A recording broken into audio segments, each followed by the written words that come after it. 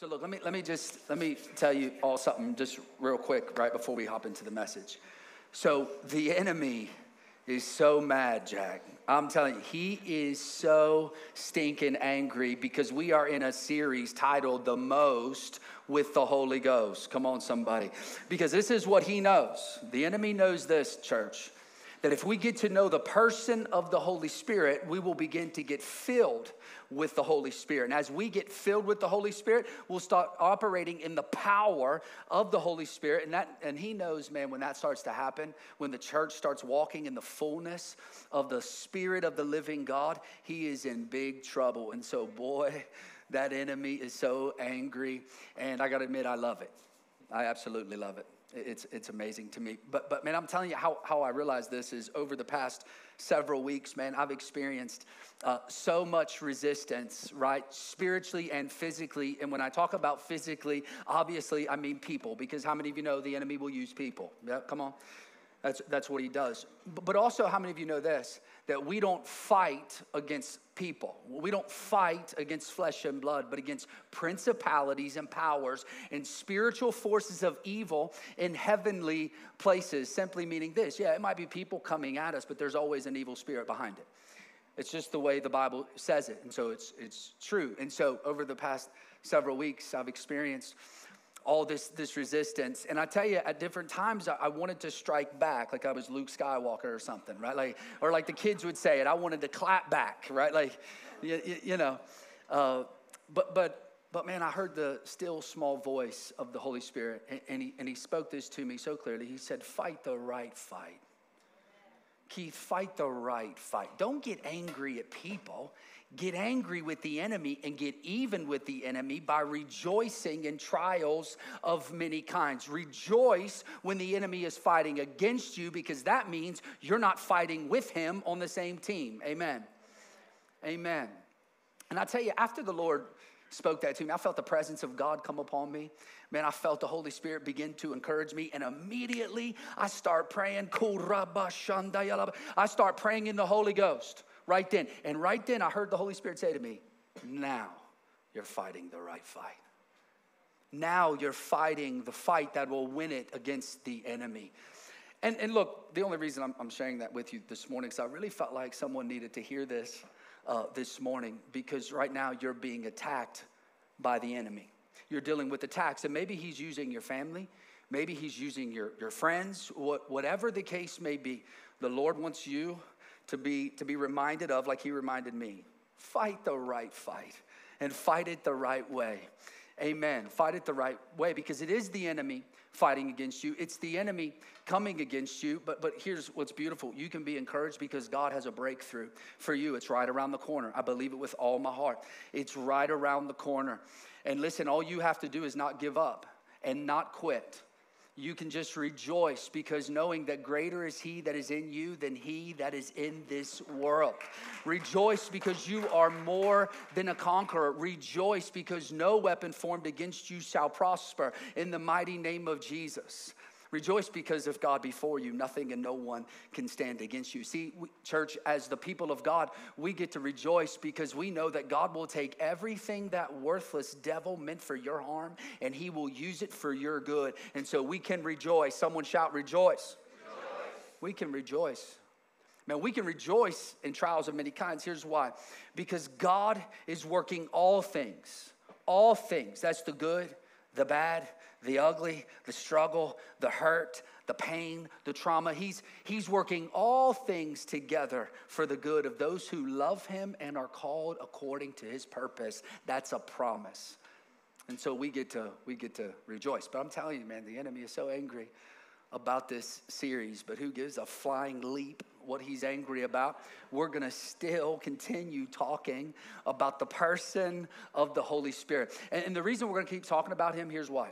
When we talk about him, he shows up.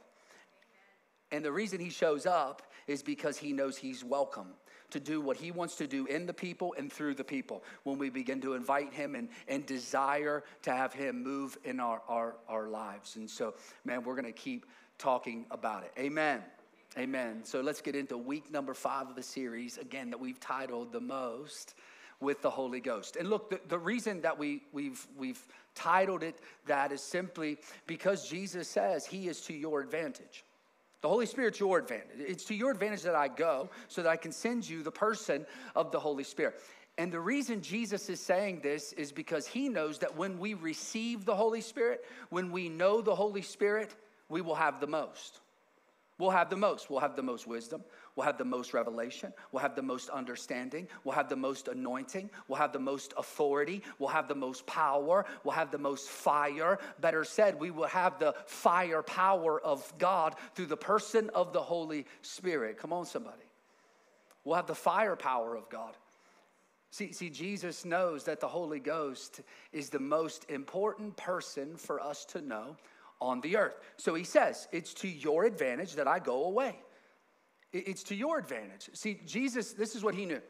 He knew that the Holy Ghost was going to be the only person of the Godhead left on the earth.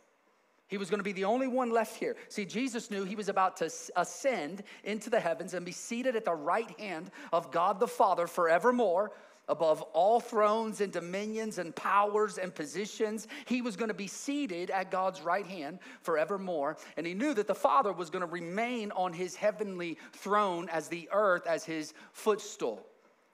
So he says, it's to your advantage that I go ahead and go away. Because Jesus understood this. The Holy Spirit could be everywhere for everybody all the time. Everywhere for everybody at all times.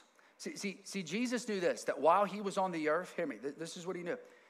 While he was on the earth, he could only be one place at one time. He was very limited in his earthly body. He was very limited by it. He could only minister to the people that was where he was at the time he was there, while he was on the earth. Think about this for a moment. Because I think we actually overlook this at times when we read it. Like, what do you mean it's to your advantage that I go away? Jesus, it's amazing, you're amazing. And he is all that. But think about this. If Jesus would not have left the earth, okay? And if we wanted to receive a touch from God or a word from God, you know what we'd have to do? We'd have to hop our happy butts on an airplane and fly to Tel Aviv, okay? Or we'd have to hop on a ship, sail across the sea, get to Israel. Then when we got to Israel, we'd have to try to track him down, wherever he was in Israel at the time in the Middle East. We would have to try to track him down. I don't think it would have been that hard because massive crowds followed him wherever he goes, right? So we would find him, but once we found him, guess what? We'd have to wait weeks, if not months, if not even maybe years just to get near him, to receive prayer or to receive a word from God. And to be honest, he knew that most of us don't have the patience for none of that. Most of us can't even sit in a BK drive-through for 15 minutes and wait for our food, me included. Amen. I've actually had to call him before, like, what are you doing in there? You got me out here waiting. I got stuff to do. It's terrible. I don't even like to admit it. I had to repent. I did. I'm confessing my sins to one another so that I might be saved. My body might be healed. But for real, we don't have the patience for that, to even sit for 15 minutes and wait for a meal, let alone stand in a prayer line for months upon months upon months just to get near Jesus. So Jesus says, it's to your advantage that I go away, because the Holy Spirit will be with you always. And he says, even till the end of the age. He's going to be everywhere with you all the time. And let me tell you why that's to our advantage. Here's why. Because the Holy Spirit is God. He's God. That's who he is. He's not the lesser portion of the Godhead. He's God, equal in power, equal in might as the Father and the Son. He's God. And so that means this, it's our advantage that Jesus went, because now God himself, the same Spirit that rose Christ from the grave, now lives in us. Is for us. It's absolutely amazing. He's available for us. I tell you, I really thought we were going to talk about the power of the Holy Spirit today, the gifts of the Holy Spirit, and walk through all of those, and we will eventually get there. But I got to admit, as I was studying for that message, right, and look, I've preached on the gifts of the Holy Spirit multiple different times, so I got notebooks after notebooks on it. And so I'm going back and I'm trying to study and receive this word from the Lord, right? And I'm telling you, man, I couldn't get anything And I was like, what is happening? I mean, I could pull one from the archives and just preach it, Bob. You know what I mean? Like, just, hey, just do, control, alt, copy, paste, whatever. But I don't like to do that. And so I was praying. I was like, Lord, I need a fresh word. Like how do I present this to this body of believers at this time in their life? Because how many of you know I need a rhema word? I need a fresh word from God. I don't need something regurgitated to me. I need a word from the living God. And so I'm praying, but I had zero peace about it. And after I fought and toiled over it for a couple of days, finally I surrendered. And I said, okay, Lord, what do you want me to preach? Since you know better than me, which he does. But God, what would you have me preach? Holy Spirit, what do you want me to talk and say to your people? What do you want? And he spoke to me just one word at the beginning. He said to me, intimacy. I want you to talk about intimacy. And then I said, we just talked about that, Lord, last week. And then the Lord so clearly and very abruptly, he said, it wasn't enough. It wasn't enough. You need to talk about intimacy. And right after that, the Lord, I guess, made me understand the gravity of what he was trying to get across to me. He reminded me of Matthew chapter 7, starting in verse 21. Because this is a warning from the Lord. I mean, God is shooting off warning shots, and we'll just go ahead and read it. And this is Jesus, by the way, speaking. He says this, not everyone who says to me on that day, talking about the day of judgment, not everyone who says to me on that day, Lord, Lord, Lord, Lord, will enter the kingdom of heaven, but only the one who does the will of my Father who is in heaven. He says, on that day, many will say to me, Lord, Lord, did we not prophesy in your name? Did we not cast out demons in your name and do powerful works in your name? And then I'll say to them, depart from me, you worker of iniquity. I never knew you. I never knew you. Well, wait a minute, Lord. Didn't they say, Lord, Lord? Yeah. That none of that even matters. I never knew you. See, what Jesus is saying here, he's saying, on the day of judgment, look, when it's all decided, grace has left the earth, now judgment has come to the earth through the person of Jesus Christ. When it's decided on who's getting into the kingdom of heaven to live eternally with God the Father, God the Son, and the Holy Spirit, or the people who are going to get sent to hell, where the Bible says the worm never stops eating and the fire never stops burning. That's what it says. And there'll be wailing and weeping and gnashing of teeth forever and ever and ever. That's on that day. This is the day he's talking about. On that day when this will be decided who gets into the kingdom, he's saying this. He's saying it will be intimacy over activity. It'll be intimacy over activity. Jesus says on that day, many people will think, just because they operate in the power of the Holy Spirit, that means they automatically know the person of the Holy Spirit. And Jesus is like, oh, no. That isn't true. That isn't true at all. In other words, Jesus is making it very clear to us. It's way more important for us to know the person of the Holy Spirit before knowing and operating in the power of the Holy Spirit. This is what he's saying. Because it will always be intimacy over activity. Because Jesus knows this very, very clearly. He knows that if we have intimacy with the Holy Spirit, we will automatically start to operate in this powerful activity of the Holy Spirit. And so we're going to look at 2 Corinthians chapter 13, starting in verse 14. Again, this is what it says. May the grace of the Lord Jesus Christ and the love of God and the fellowship, someone shout fellowship, and the fellowship of the Holy Spirit be with you all. Be with you all. And look, remember the Greek word that's used there for fellowship, right? It's koinonia. Last week I had to use my app to tell you the thing, but I've had a revelation on how to say it this week. Koinonia, okay? Koinonia. And again, we talked about this a little bit last week, but what it means is this: to have communion with, right? To have a close relationship with, to have proof of a brotherly unity with, to have social intercourse with. This is literally what the word means. And last but not least, to have intimacy, with. So Paul right here is saying very, very simply to us, it's great to have the grace of Jesus Christ. How many of you are so grateful for God's grace? I know I am. I need it every day. It's great to have the grace of Jesus Christ. It's awesome, right, to know that God the Father loves you. It's absolutely amazing. However, he's like, but you also need to realize that you've got to have fellowship with the person of the Holy Spirit. In other words, you have to have intimacy with the person of the Holy Spirit.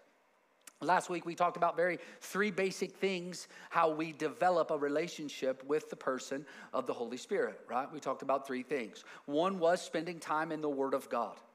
Hear me. When we spend time in the Word of God, this is the Holy Spirit speaking to us. Now we're hearing from Him because we are in the Word of God. And so that's one way. The other way was what? To talk to Him. To talk to Him.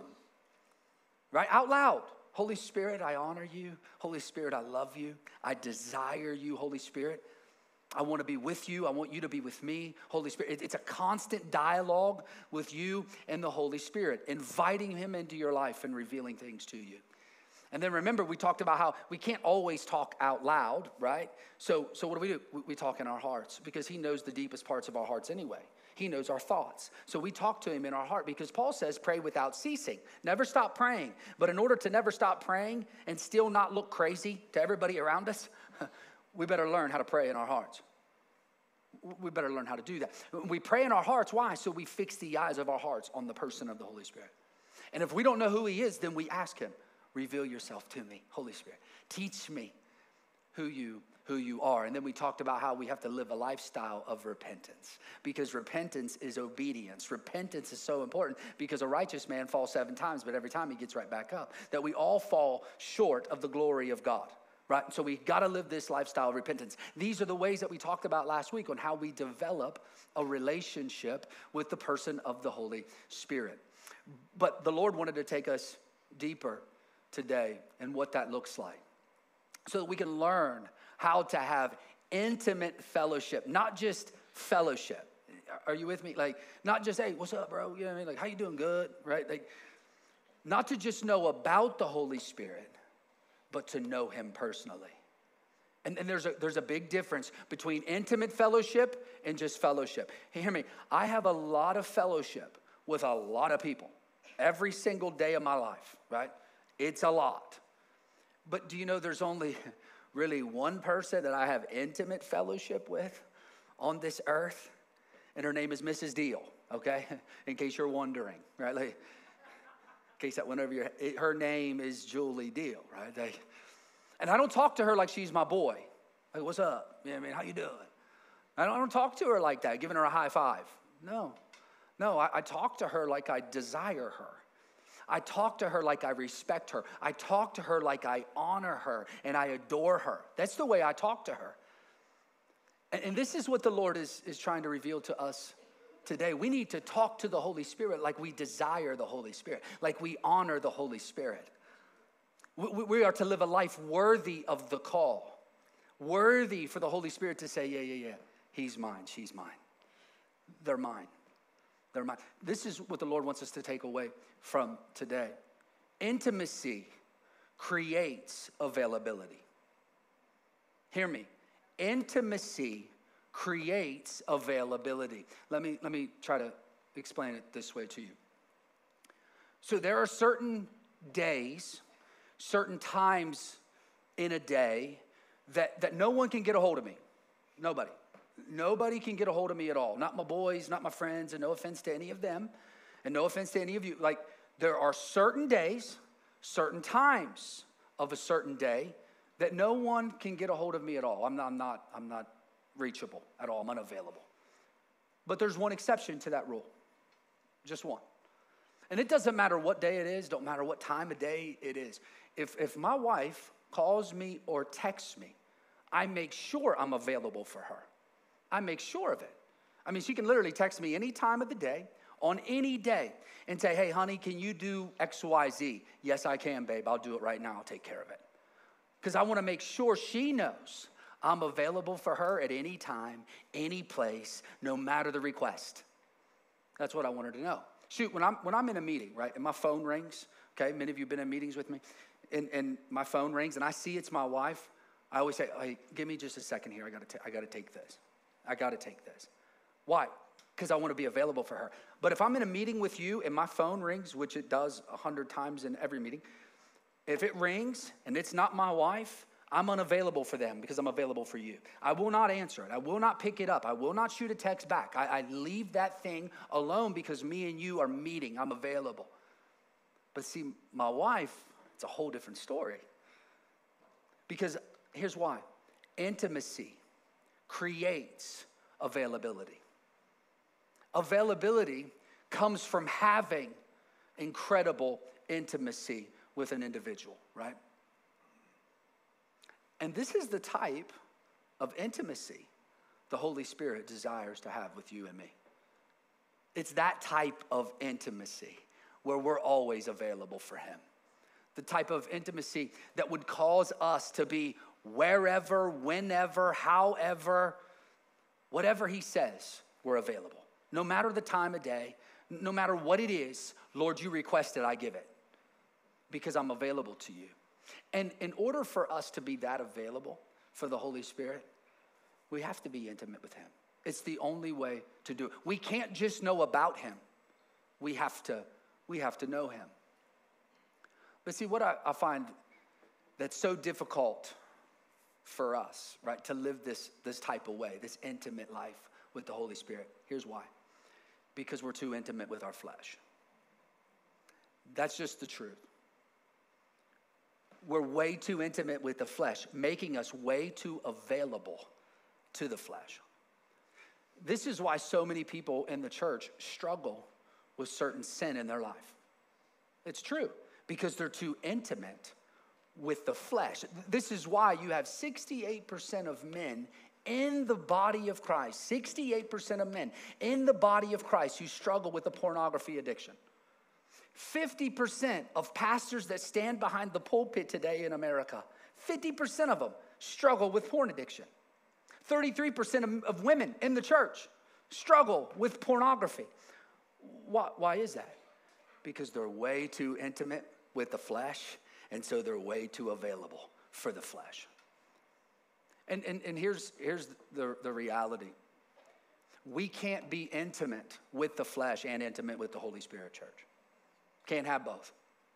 Which is why Paul makes this statement. He says, be led by the Spirit so that you don't gratify the desires of the flesh. What's he saying? He's saying, be so intimate with the person of the Holy Spirit. So in love, so drawn to him that you will not be intimate and available for the flesh. Or another way to say that would be this. Be intimate with the Holy Spirit so that the flesh has no place to pull you. Has no ability to create an availability in your life because you're so close with the person of the Holy Spirit. And here's why. Because your flesh will lead to sin. Sin, when it's full grown, leads to death. But the Spirit leads to eternal life in Christ Jesus. So this is the options that we have. You know, Paul says in 2 Corinthians chapter 6, he says, light has no fellowship. Light has no fellowship with darkness at all. Guess what the word for fellowship is there in the Greek? Koinonia. The same exact word that he uses in 2 Corinthians chapter 13, verse 14. In other words, he's saying, look, if you have intimate relationship with your flesh, you have no intimate relationship with the Holy Spirit. And so now you're too available to the flesh so that the flesh can pull you in the directions it desires to pull you. See, we can't have intimacy, church, with the Holy Spirit and with our flesh. We can't have both. This is what Jesus is talking about in Matthew chapter 7, verse 21. On that day, many will say to me, Lord, Lord, and expect to get in the kingdom of heaven. They ain't coming in. They were too intimate with the flesh. They were too drawn and available for their flesh to take them on whatever road the flesh desired to take them on. They won't get it. Only the people who do my Father's will get in. This is why he also says in Matthew, he says this. He says, you can't serve two masters. Can't serve two. You'll love the one and you'll hate the other. So you can't be intimate with your flesh and intimate with the Holy Spirit. James says this, if you have fellowship with the world, you are an enemy of God. Holy rip. You're an enemy of God. And why is that? It goes on. It says, because the Spirit of God yearns jealously for intimacy with you. And you can't have both. Can't have intimacy with the flesh and intimacy with the Holy Spirit. And if we try to do that, it leads to lukewarm Christianity. This is why the churches in America are filled with lukewarm Christianity. Because so many people are intimate with their flesh, which is why religion has such a pull on people, because it's all about your ability in the flesh to follow something God has desired you to follow, instead of a personal, intimate relationship with the Holy Spirit that is empowering you and strengthening you and causing you to walk upright in his statutes, just like Ezekiel says. See, because so many people have intimacy with their flesh, they're friends with the world. They're friends with the world. And because they're friends with the world, what happens? I'll tell you what happens. So they go to the bar on Friday night, the bar on Saturday night. Come on, I'm preaching today. I'm preaching a whole lot better than you're saying, too. They go to the bar on Friday night, the bar on Saturday night, and then come to church on Sunday morning. This is just where it's at, okay? This is what the Lord's telling me to speak to you. Don't get mad at me. I'm the messenger. This is what they do, and then they go to church on Sunday like, oh, yeah, I'm good. No, you're not good. You're not good. Because you're not having intimacy with the Holy Spirit. You're having intimacy with your flesh. This is why people Monday through Saturday talk to their spouses like dogs, treat their kids real terribly, but then come into church on Sunday lifting their hands. Praise God. This is how we live. This is why people listen to secular music that glorifies sex, drugs, and rock and roll. Okay? Watch movies that they shouldn't be watching. They put their careers and their hobbies above seeking an intimate relationship with the Holy Spirit.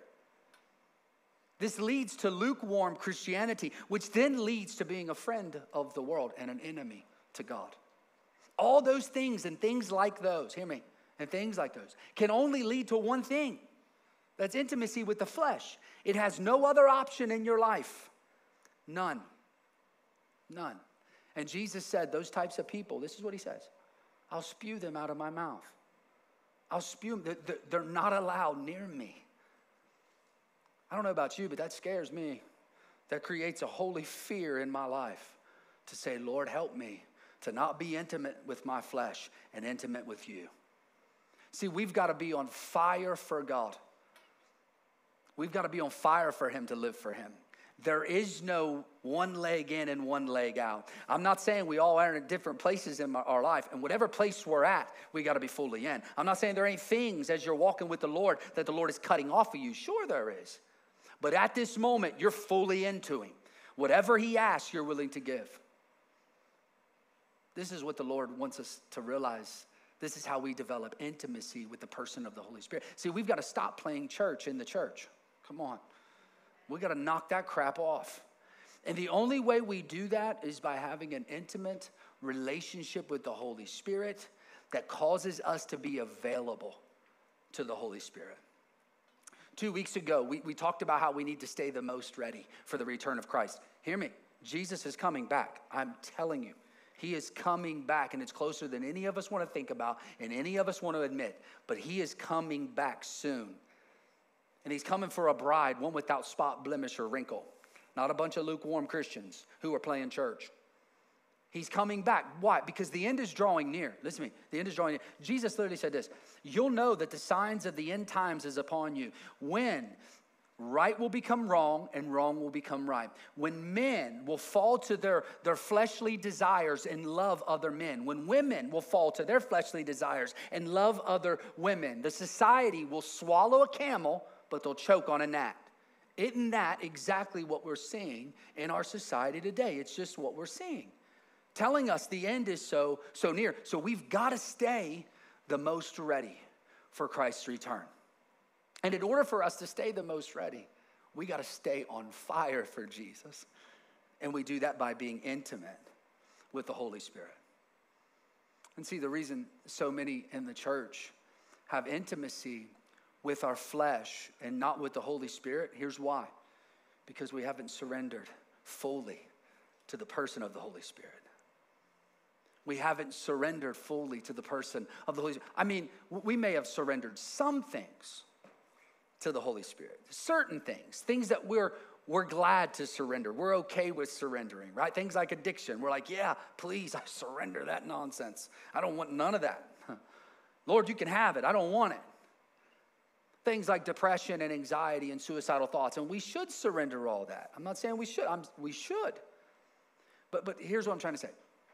Where the rubber meets the road is when the Holy Spirit asks you to surrender something you want and you like. That's when the rubber meets the road. That's going to speak to the intimacy that you share with him. How much availability does he have to speak in your life and say, give me that, that, and that? And you love this, that, and that. This is why so many people in the church have a real struggle with tithing to the church. They have a real struggle. I mean, less than 10% of the church actually tithes the way God says to tithe, right? Why? Because we like our money. We want our money, right? We like it. And so, when God says give, we're cool to give to certain things and things that we like and things that we agree with or whatever, right? Outreaches and all that stuff. Cool. But when God says, no, give me a tenth, 10%, not $10, not $100, 10% of whatever it is, income, which by the way, tithing is not of time. Tithing is your finances. That's literally what it means. A financial tithe, giving 10%. But when God asks us for 10%, we're like, oh, whoa, wait a minute. That's a little bit much. Like, that's a little extreme, Lord. But yet the scripture says, the Holy Spirit's like, bring your whole tithe into the storehouse so that there'll be food in my house. In other words, he's saying, bring your whole tithe into the church so that the church can do the work of the ministry. That's what it's saying. So bring the whole 10%. What does that mean? That means that you make $1,000 a week, you give $100 a week. That's all it means. Pretty simple. But bring a tenth. And not just give what we've decided in our hearts to give.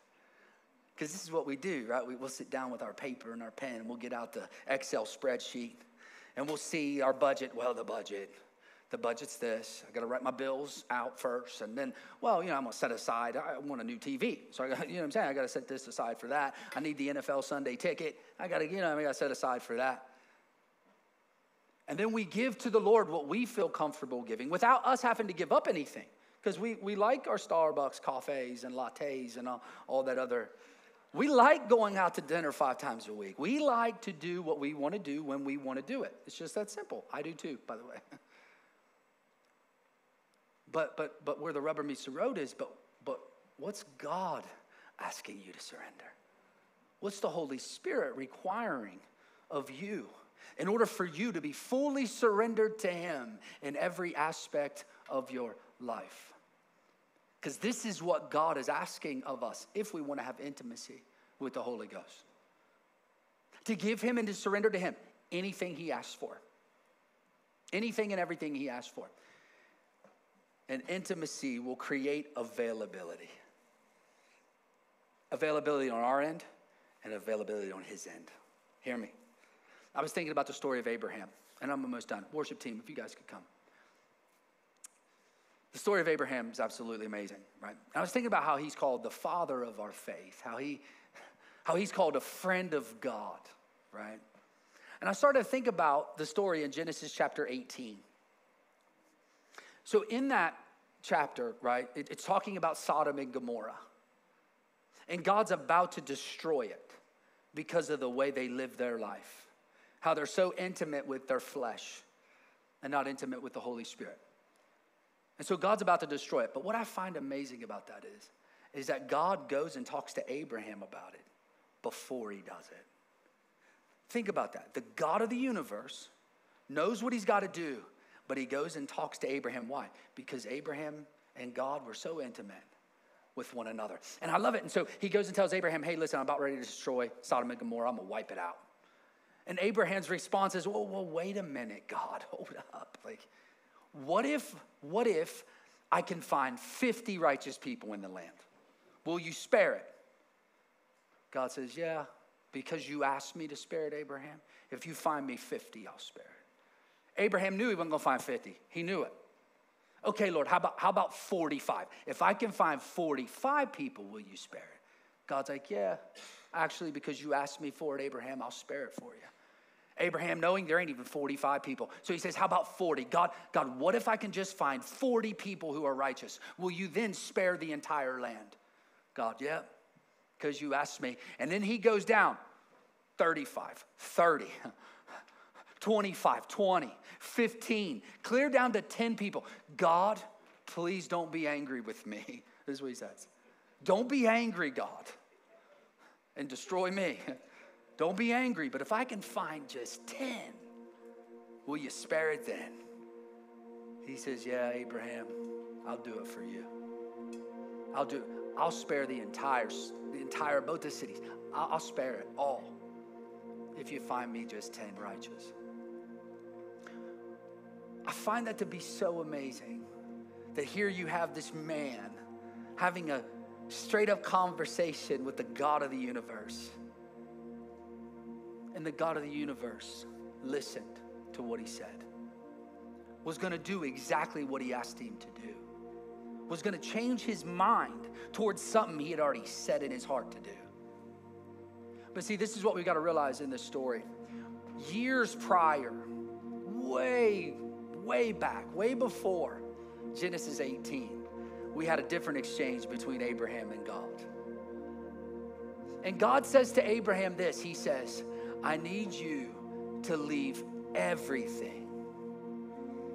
You got to leave everything you love, everything you've built, everything that you desire, everything that you're comfortable with. You got to leave it all and go follow me. And guess what happens? Abraham does it. Okay, God. God's saying, Abraham, I need you to fully surrender everything to me.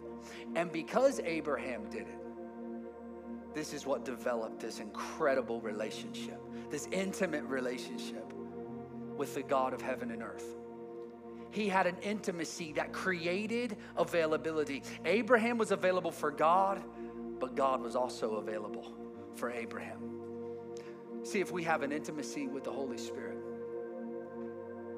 it's because we have surrendered whatever the Holy Spirit has asked us to surrender, whatever that is. And we're going to have to surrender, hear me. We're going to have to surrender everything. We're going to have to surrender what we like, what we want, what we love. We're going to have to surrender our hearts, our dreams, our ambitions, our desires, our talents. We got to surrender our ears and our eyes and even our mouths to the Holy Spirit, proving that we're available for the Holy Spirit. Then he'll prove he's available for us. This is how it works. This is how it works. If we desire an intimacy with the King of Kings and the Lord of Lords, it comes from a place of surrender. Surrender creates intimacy. You can't have one without the other, church. I'm sorry. That's the cost if you really want to follow Christ. This is why Jesus says, count the cost before you come follow me, because there's a great cost to your life. And it's everything you desire in life. Set it all aside, give it all up to come after me. Acts chapter 20, there's this incredible exchange. Because what we see through the entire book of Acts is these men hearing the Holy Spirit speak to them and them doing exactly what the Holy Spirit asked of them. And in Acts chapter 20, it says that Paul was going and preaching and teaching throughout the land. And he was on his way to Asia Minor to preach the gospel. He thought that's where he was headed. But before he got there, he prayed, and the Holy Spirit said, I forbid you to go there. So he couldn't go into the land. I love that. The Holy Spirit said, no, you're not going there to preach the gospel. I told you no. Paul doesn't do it. Acts chapter 13, we see a similar situation. But in this situation, the Holy Spirit speaks to the whole church at Antioch, the entire church, and says, I want you to anoint Paul and Barnabas to send them out to preach the gospel. The church gets up, lays their hands on Paul and Barnabas, sends them out. Right after that, it says that the Holy Spirit then spoke to Paul and Barnabas and showed them every city and every town they were supposed to go and minister to. They could hear the Holy Spirit speak because they were so intimate with the Holy Spirit. Acts chapter 8, probably my favorite story in the whole thing, because it's a story about Philip. Philip is this awesome man of God. And the Holy Spirit speaks to Philip and says, go to Samaria and preach the gospel. So he does. He goes, and he's having this massive gospel crusade, massive. Thousands of people there, thousands of people. They're getting saved. They're getting healed. People are getting up out of wheelchairs, getting up off of their mats. Like crazy encounters. Thousands of people were being set free from demonic influences in their lives, getting filled with the Holy Ghost. And all of a sudden, in the middle of this gospel crusade, the Bible says that a voice of the angel came and said to Philip, Philip, go to the desert. He leaves this gospel crusade to go in the middle of a desert, doesn't have any clue what he's doing out there. But the Bible then says, I love this, the Bible then says, when Philip arrived in the desert, the Holy Spirit spoke to Philip. And the Holy Spirit told him, go and minister to this chariot. What was in the chariot was this man of God, right? This man who ends up being a man of God, who was one of the most powerful men in all of Ethiopia, okay? He gets saved, filled with the Holy Ghost, baptized, all this cool stuff. But here's what I love about that story. Philip was so close to the Holy Spirit that he could tell the difference between the voice of an angel and the voice of the Holy Spirit. Because it's specific in the Word of God. The angel said, go to the desert, but the Holy Spirit said, go to the chariot. He could tell the difference between the voice of an angel and the voice of the Holy Spirit. You know how many people come to me and say to me, you know, Pastor, I'm having a really hard time knowing the difference between my own thoughts and the Holy Spirit, or even the Holy Spirit and the enemy. I'm not sure. I'm having a hard time deciphering, telling the difference between the voice of the Holy Spirit and some other voice. You know what I tell them? I say, well, then you need to surrender your ears to the Holy Spirit.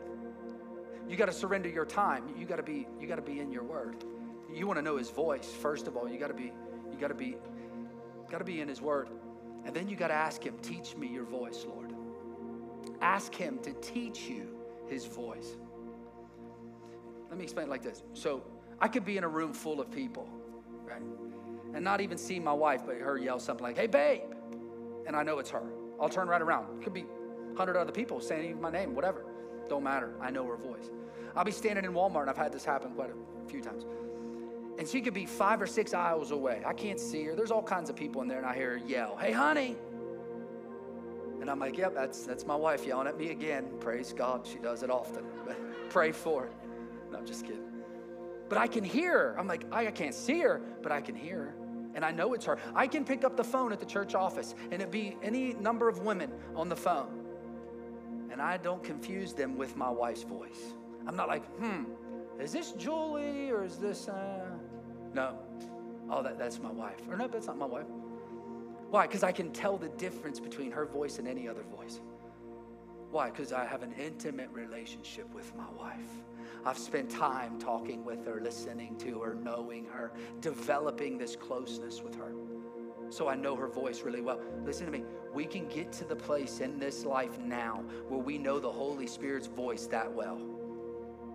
We can know His voice that well, where we can tell the difference between our own thoughts and His voice, between His voice and the voice of an angel. We can tell the difference, I'm telling you. But it comes from a place of intimacy. It's an intimacy that will create availability. But it all has to come from surrender. That's where it starts. It starts with, are you willing to surrender whatever it is that the Holy Spirit's asking you for? Why don't you go ahead and stand to your feet, please? Matthew chapter 7. Bringing this back up again. Jesus makes this statement, no one will get into the kingdom unless they do the will of my Father. Jesus says it's to your advantage that I go away so that I can send you the helper. He says it's the Holy Spirit that will teach you all things. It's the Holy Spirit that will reveal the will of the Father. Without the Holy Spirit, we can't even know the will of the Father. So what Jesus is saying is you've got to have an intimate relationship with the Holy Spirit. Know the Holy Spirit. And I'm not talking about being able to operate in the power of the Holy Spirit. That's not what I'm talking about. Matter of fact, I'm talking about the fruits of the Holy Spirit. Hear me. Love, joy, peace, patience, kindness, goodness, meekness, self-control. Against such things there is no law. But we've got to have those things to prove we have the Holy Spirit, to be intimate with the Holy Spirit in order to know God's will. Because on that day, many will say to Him, Lord, Lord, didn't we do all this? And He'll say, depart from me. You worker of iniquity. He'll say, I have desired intimacy over activity from the beginning of time. And it's the same today. Come on, bow your heads. Close your eyes. Yeah, Father. I pray right now in the mighty name of Jesus that, Lord, as we open these altars, Lord, I pray that we would come this morning and surrender to you in a more full way. God, that today we would take that next step to say, Holy Spirit, I want to know your voice. Holy Spirit, I surrender it all so that I can know you better, so that I can have an intimate relationship with you from this point forward. Holy Spirit, I pray that you would be here as people come. The Holy Spirit, you would encounter them. Just like Lainey talked about, God, how you encountered her, which caused her to even lay down more of her life to you. I pray that would be all of our testimonies right here today, that we would encounter you and surrender it all to you. Holy Spirit, have your way in Jesus' mighty name. So look, church, the worship team's going to sing. I really feel like we need to open the altars for us to come and say, Lord, reveal to me what you want me to lay down. And I'm believing that God's going to empower us today to walk in a fuller way of surrender from this day forward. Amen. Amen. Come on. Yeah, Father, we thank you for your Holy Spirit today. Holy Spirit, we thank you that you've decided to make your dwelling place in us. So I pray today, Lord, that you would help us, strengthen us, impart to us the ability to have intimacy with you. Teach us that, Holy Spirit. I pray you would put such a desire and a hunger in our hearts today, Lord, to know you more deeply, Lord. Lord, we pray for the intimacy that creates availability, that we would be so available for you, desiring you, wanting to be used by you.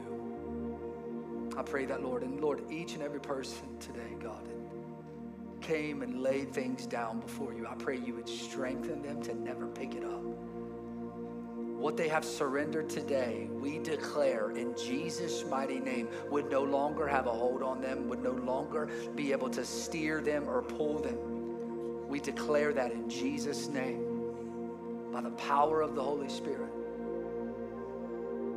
Lord, I pray that each and every one of us today would take another step closer with you and away from having intimacy with our flesh, that we would no longer be available to the flesh. I pray that. Lord, I thank you for your people. I thank you, God, that you yearn jealously to have intimacy with them. Reveal that to us today in a greater